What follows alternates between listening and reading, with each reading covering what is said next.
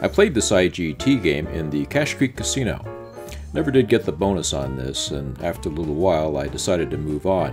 Now, had I gotten the bonus, I would have gotten a number of free spins, and the free spins would have continued until I had gotten some of those respin features. Now, the number of those respin features that would have been ended the bonus depends on the number of little bars that were on the free game symbol that was going to trigger that bonus.